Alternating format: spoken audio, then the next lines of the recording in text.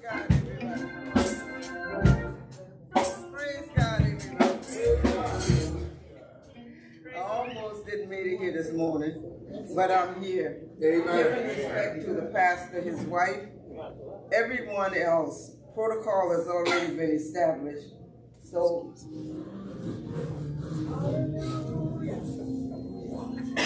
it's just a blessing just to be here. And I tried changing what I wrote several times because it seemed like every time I had written it out, and then when I pick up my Sunday school book to study my lesson, part of it was in there. I said, so I need to change this. But I couldn't find nothing to change it to. Let the Lord use you. So I'm going to just give you what the Lord gave me and what I had written. All right. So today I'm going to be coming a little bit from the woman at Jacob Wells and the man at the pool of Bethesda and the man with the unclean spirit. And I won't read them all, but I'll give you a summary of each one. The woman at the well. Jesus said, I must go through Samaria. Now the strict Jews had no dealing with the Samaritan because they had married unto Gentiles, the Assyrian nation who had taken them captives. So it caused a division because of, not because of their color, but because God don't deal with color. He deals with the heart. All we see is how much he loves us. We all belong to him. The Jews was his chosen people. He gave them commandments and laws to live by, and they were not to marry outside of their belief. They were to only to serve God, the one and only true living God. Excuse me.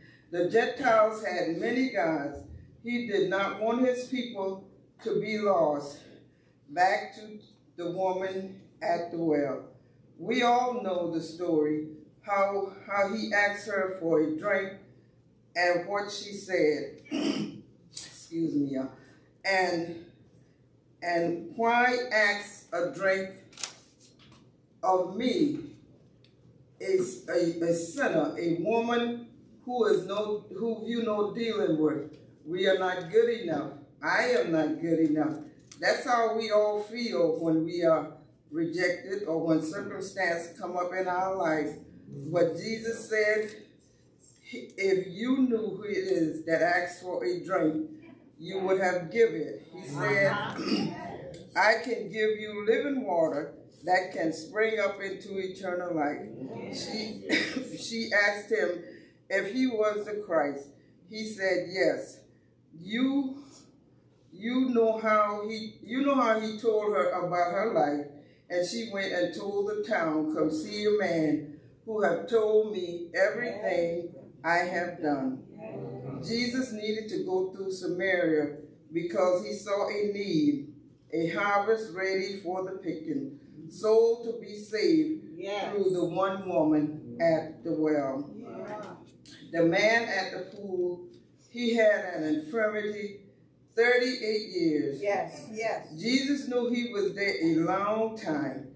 He asked him a question, will thou be made whole? He told Jesus he had no one to put him in when the water was troubled. Someone always stepped in before him. Jesus said, take up thy bed and walk. Immediately he was healed. It was the Sabbath. After many questions from the Jews about who made him whole, Jesus found him in the temple, told him, sin no more.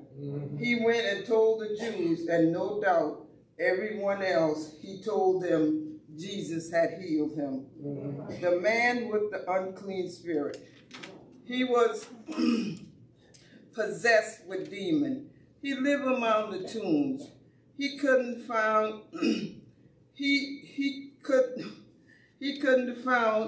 find this in Mark, the 5th chapter, 1st through the 20th verse. After Jesus healed him, he wanted to go with Jesus. But Jesus said to him, "Go home to thy friends and tell them how greater things the Lord has done for him." He went and told, and they all marveled. Jesus' encounter with these three had the same effect. They were healed of their troubles and didn't keep it to themselves. They went and told it.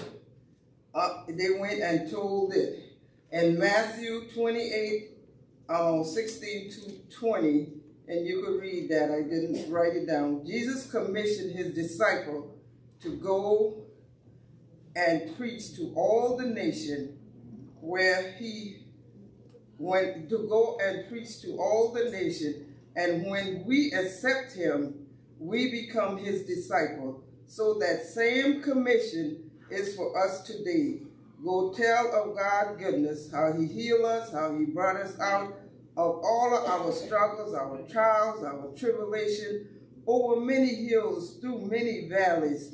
So come, take a drink of that living water. The one who died for us, that through his shed blood we might live. Let us be like Jesus, have a need to go to our neighbor, our families, and tell them, come see a man. Because the harvest is ripe, the labors are few. But let us reset, see it, prepare, and go get it together. Amen.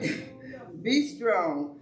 Be prepared to be rejected, because everyone will not want to hear of God's goodness, of his grace and mercy. Our job is to plant the seed. Someone else will water it.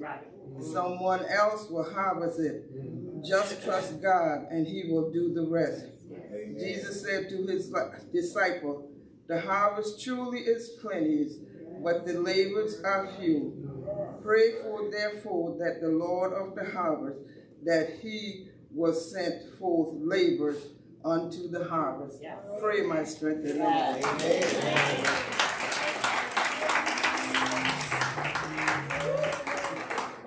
Praise the Lord. Thank you. Okay.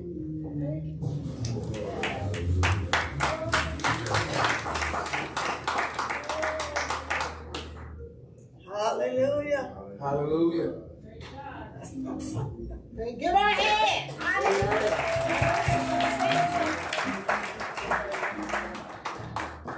Oh God, our Heavenly Father, I come in the name of your Son Jesus just to say thank you. Thank you, Lord. Thank you for another new day, new grace and mercy. Thank you for allowing me to stand here for you, as I ask you every day to direct me and to guide me in the way you would have me to go, not in the way that I would go.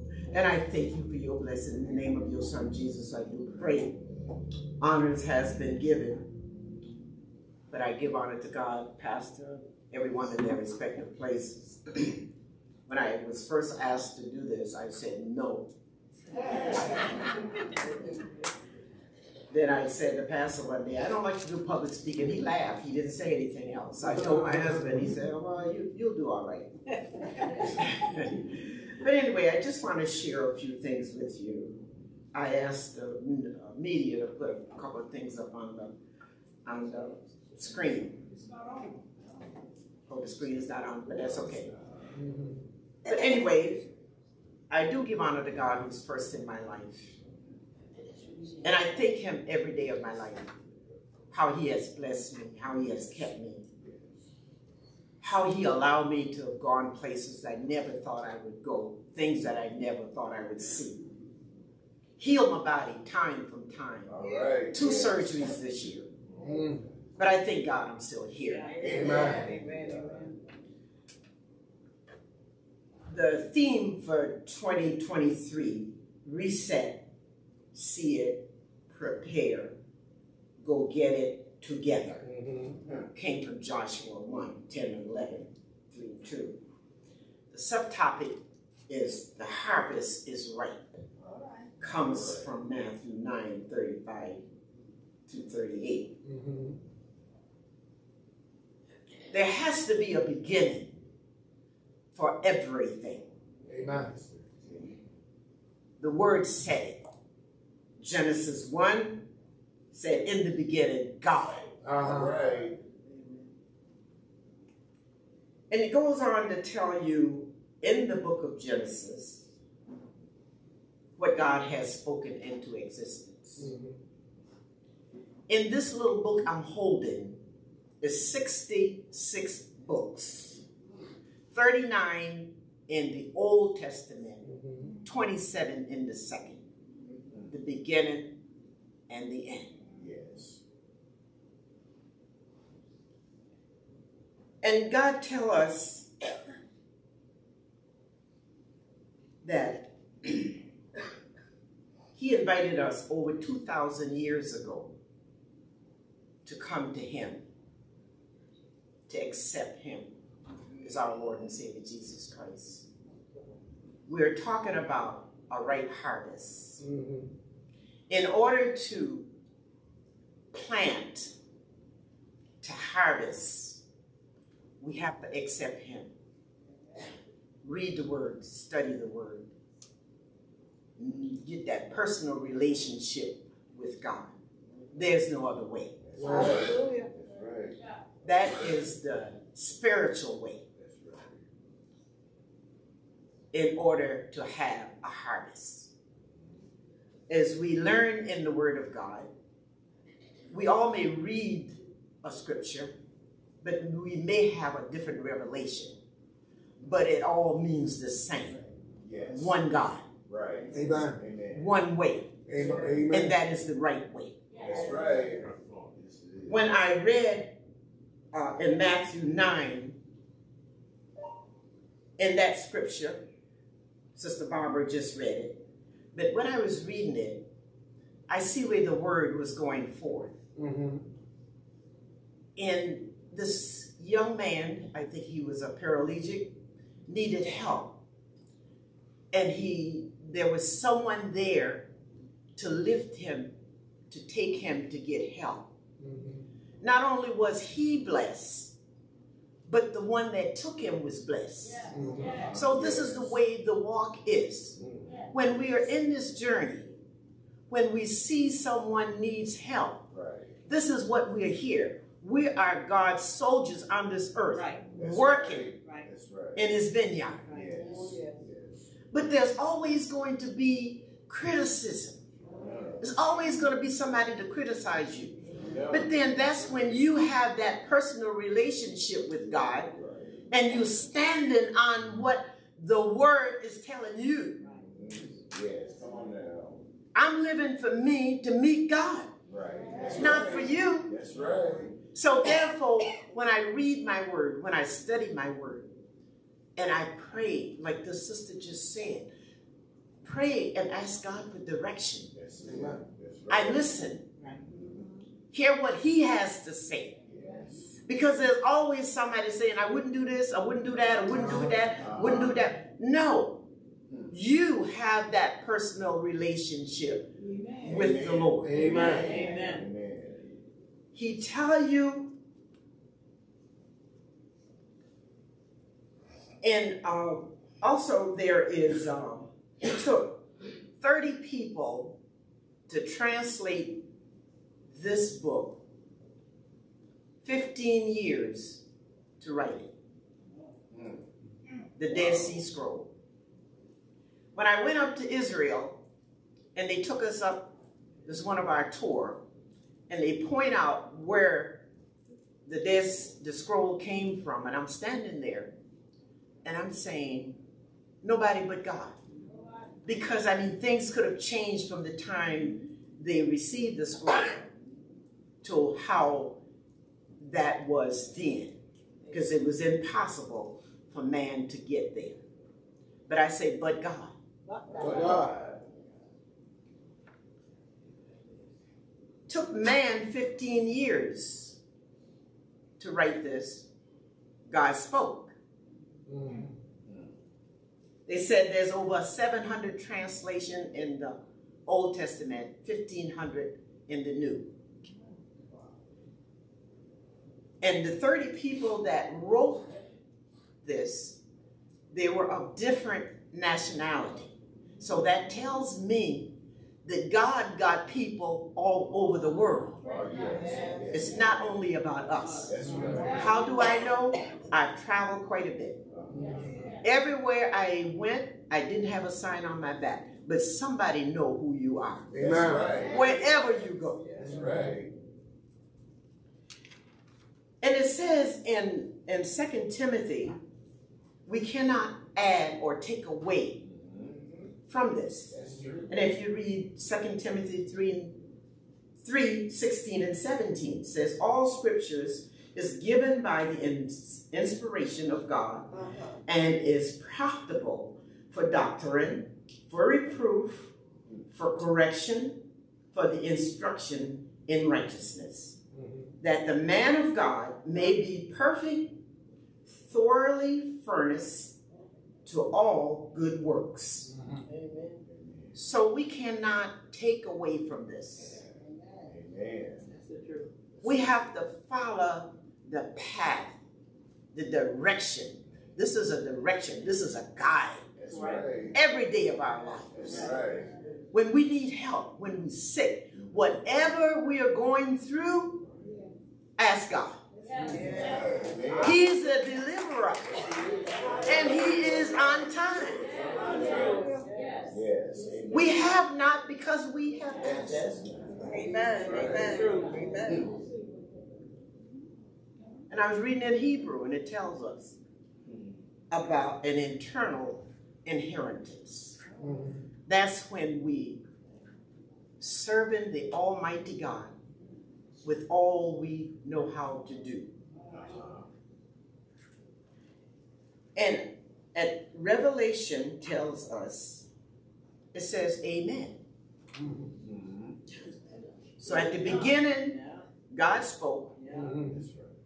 So you got 66 books here to carry you through. That's right. Right. That's right. At the end, it's amen. Amen. All right. That is the spiritual. I'd like to tell you a little about the natural.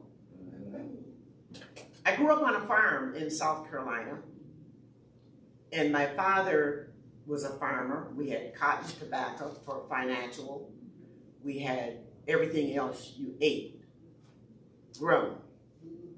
Back then, before, and these two books,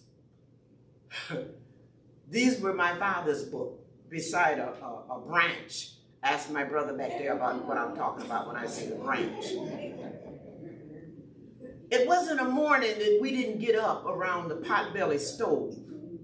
He would be praying and singing. This book tells you, give you direction about farming. The weather, whatever you want to know about farming. And this has improved because it was little thing back then. But if you don't follow the direction, nothing is going to come out the way you think it's going to come out. It's a time and a season for all things. Time to plant and a time to harvest. And here they tell you the time. I remember they save seeds. They plant things and they had to transplant it in order to get a farm. And then it was harvest time. If you didn't do it right at the beginning, at the end, you don't have anything to harvest to take to the market to get your resources for the next crop. Same thing here. Amen. You don't harvest the word of God, you won't hear him say, well done, my good and faithful. Okay? We want to walk the walk that God has put before us. Amen. Other than that, we cannot make it. There is a direction and a beginning for everything that we do in our lives. I'm a person, I like hobbies. I sold. I'm wearing what I have on today because it was just a piece of material. Amen. I decided we were going to go to, I think it was a family reunion or whatever it was, and everything was supposed to be ethnic. This is a guide for sewing. I took it up in school a little bit, but I learned a lot by praying and asking God for direction. Because when I go in the basement and sit down at my sewing machine, before I start sewing, I pray. Everything I do. So this is the pattern, but it's not the original pattern. All right. See, God tells us we cannot change His word. That's true. But in the natural, we like to play with things and we will change it. That's right. And that's all right. Come on. But He wants us to follow Him. Yes. Yes. That is the only way, Amen. is to follow God with all of your heart, Right. all of your soul. Amen. We want to hear Him say, well done. There you go. He sent His Son just for me, oh God, that I may have life eternal. Oh, bless him. Oh, bless him. Yes. So let us love on each other That's right. as He asked us to do.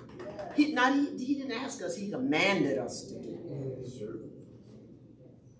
All of us sitting here today, I don't care where you at in life, what you obtain in life, what degree you have in life, it doesn't matter. It doesn't matter. It matters because we know we have to work in order to make, but we shouldn't let it matter in our heart. When we ask God to come in our heart and change us, let it be. Because God said.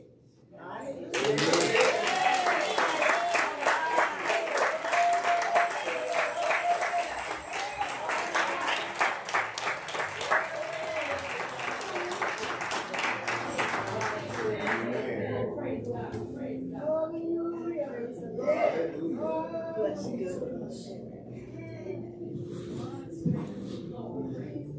Bless the Lord.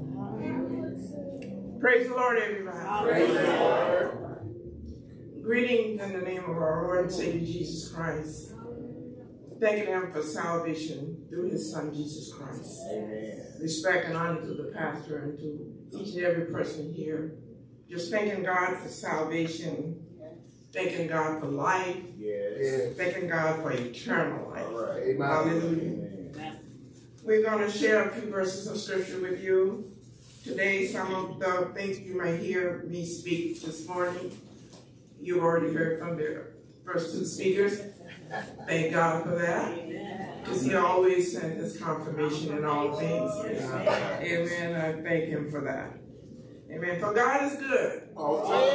He's worthy to be praised. Yes, it is. He's always on time. Yes, it is. Even when you think He's late. Amen. But sometimes I think, Lord, you might be a little bit late. Because the way I'm feeling right now, I want you to come a little sooner. But when I look back on it, He's always on time. Praise God. Praise God. We're going to read our first set of verses from Matthew's 9th chapter, verse 36 to 38. And it reads like this. But when He saw the multitude, He was moved with compassion on them. And because they fainted and were scattered abroad as sheep having no shepherd, then said He unto the disciples, the harvest is plenteous, but the labor are few. Pray ye therefore the Lord of the harvest, Hallelujah. that He will send forth laborers into the harvest. Hallelujah. Praise the Lord. Praise the Lord. The first command, one of the commandments in these verses is that He asked them to pray. Amen. To pray. Now, who is the Lord of the harvest? Jesus is the Lord of the harvest. harvest. Hallelujah. Jesus is still the Lord of the harvest today. Hallelujah. Even though he's sitting at the right hand of the Father, Uh-huh. he's seeking workers to be laborers for the harvest. Hallelujah.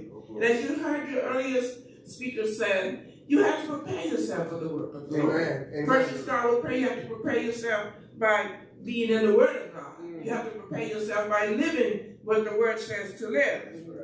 Jesus saw the great multitude of people and who needed to be saved. Mm-hmm. Are you seeing people that need to be saved today? Hallelujah. Are you giving them the gospel today? Are you prepared to give them the gospel today?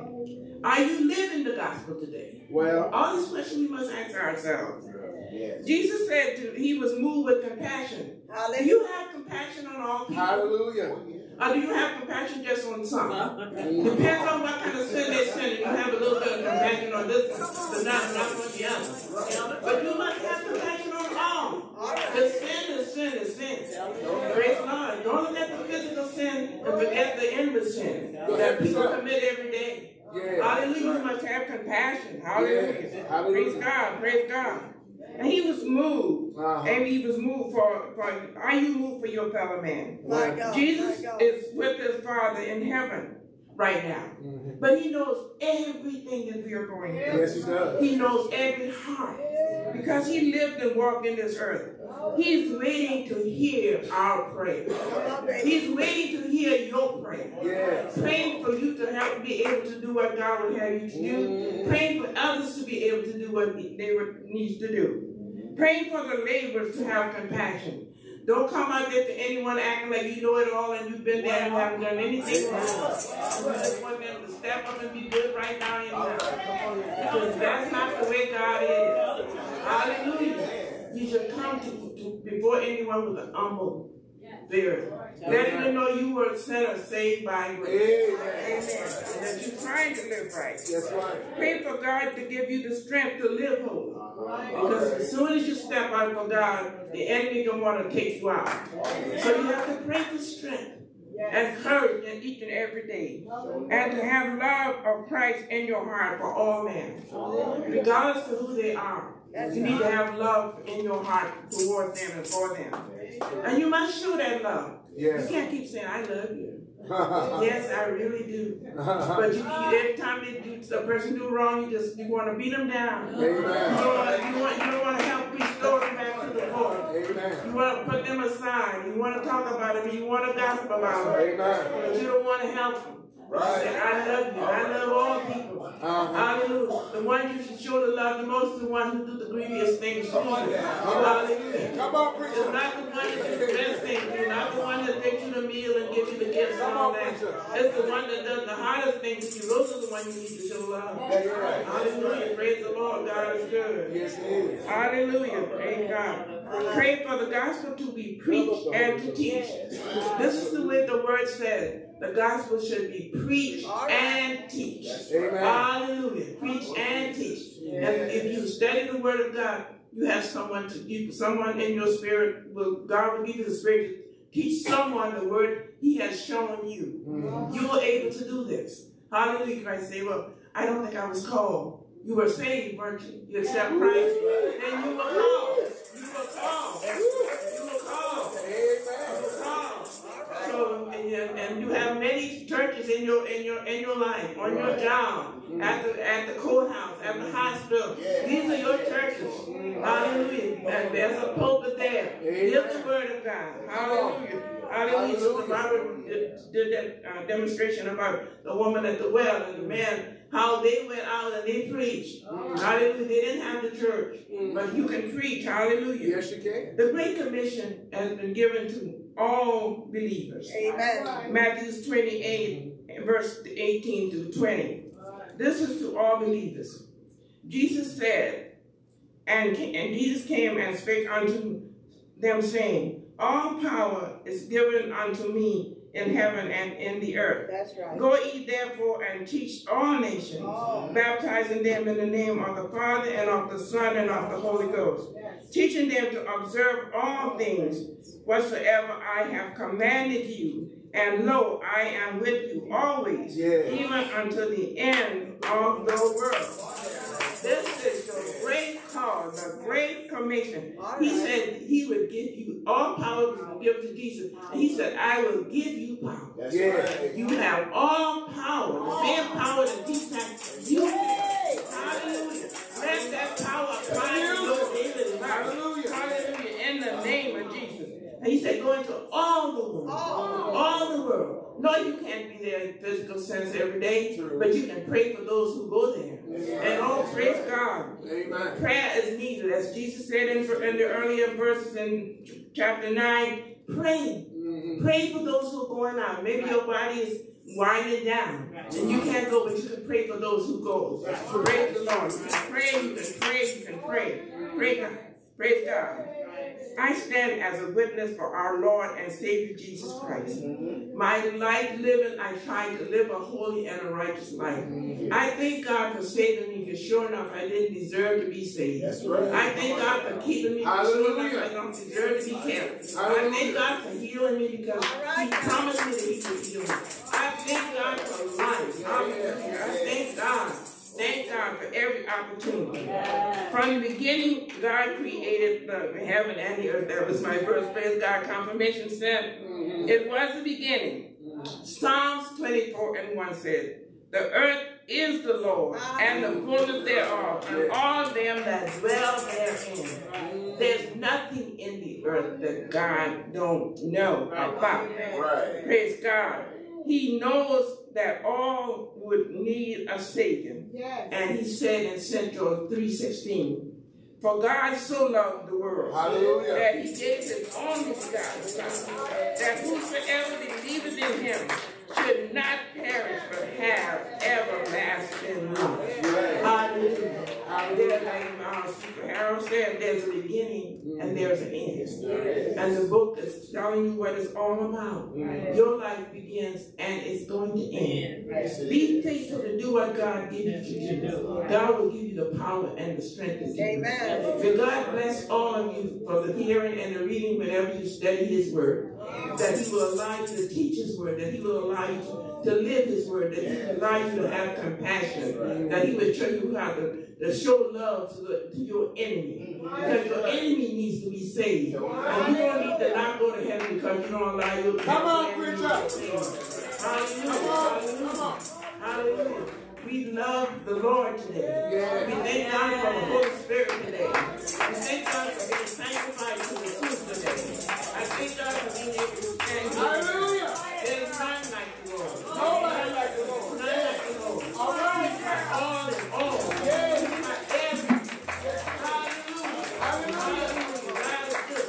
He's been good to me. Yes. He promised to never leave me nor forsake me. That's right. And He hasn't yet. Hallelujah. Hallelujah. And I thank Him for salvation. Through His Son Jesus Christ. Pray my strength in the Lord.